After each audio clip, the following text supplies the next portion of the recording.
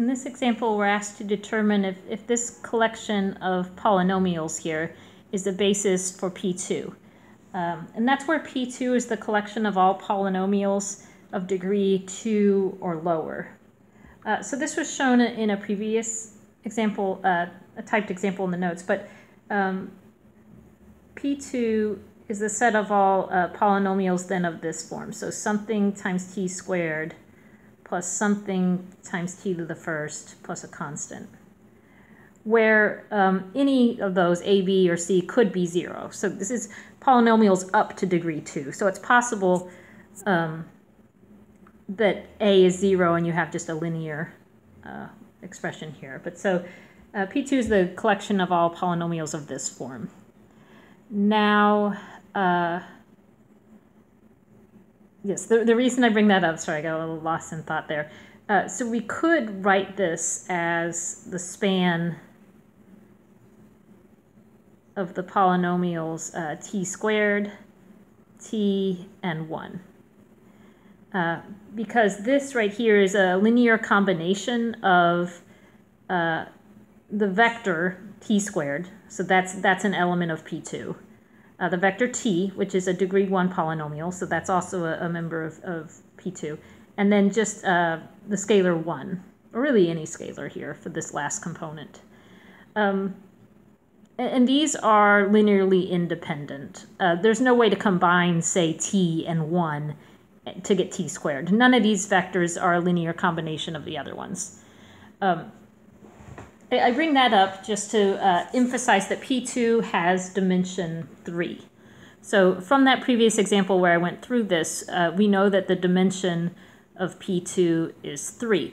Now there's a theorem just above this example in the notes that says any collection then of 3 vectors, we've got a vector space of dimension 3, any collection of 3 vectors that is either number 1, linearly independent, or number 2, spans P2, then that's sufficient to say that that collection of 3 vectors is a basis. We only need to prove one of those 2 conditions that we usually focus on for a basis, the linearly independent vectors that span the set. We only need to prove one or the other.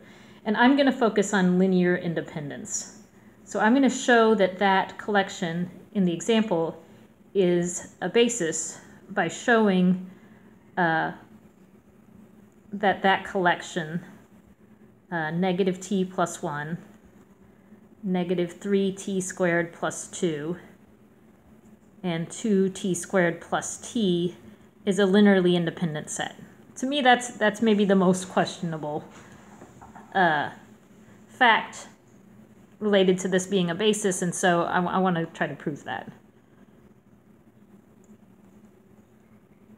So linearly independent.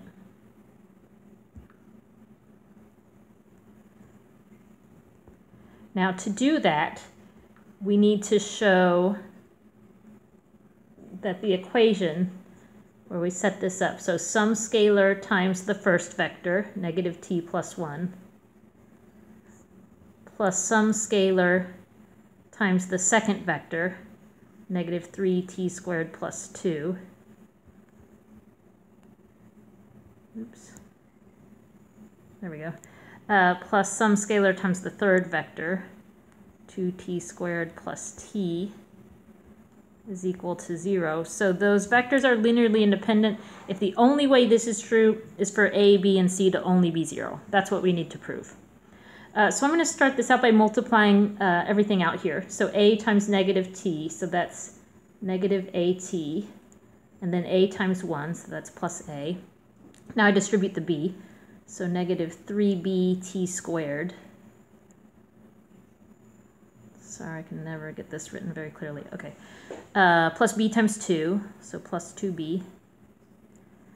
Plus c times 2t squared. So I'm going to write that as 2ct squared.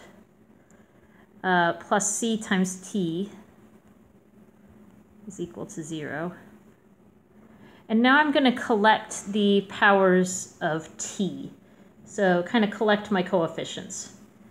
So I have t squared times, all right, where are the t squared terms? So I have negative 3bt squared, and I have 2ct squared. So negative 3b plus 2c. Now I'm going to collect the t terms. So I have t times negative at here, and ct here. So I have t times negative a plus c. And then lastly, my constant terms, which I'll collect in its own little parentheses here. So plus, I have positive a here, positive 2b here. So a plus 2b is equal to 0. So the only way that this sum is 0 is if each of these coefficients is 0. So I can write 3 equations now. Negative 3b plus 2c must equal 0, so that I have 0t squared.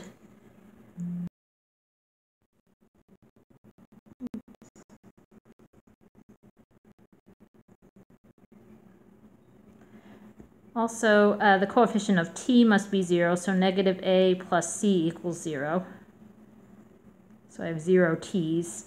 And then the constant term, a plus 2b, must be 0. So we could solve, that's 3 equations with 3 unknowns. We could solve that by setting up a matrix. But these equations look pretty straightforward, so I'm going to see if I can solve by substitution. So first, taking this equation in red, I could move the a to the other side and arrive at the conclusion c equals a.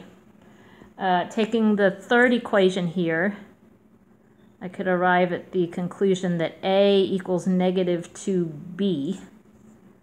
And so putting these together, this implies that c, let me write this way, c equals a equals negative 2b.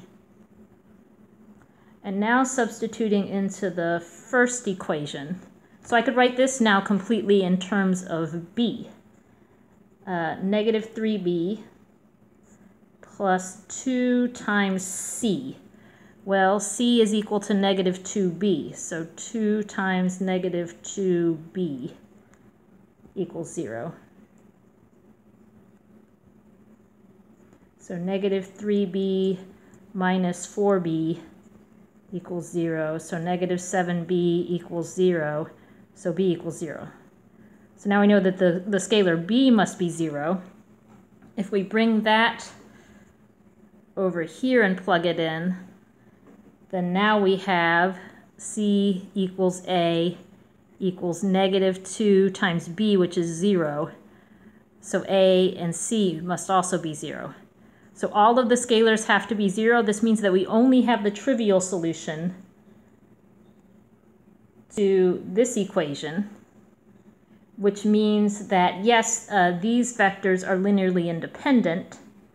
And so by that theorem in our notes that says, okay, since we know we have a vector space with dimension 3, and now we know that we have 3 linearly independent vectors that belong to P2, then this right here must be a basis for P2.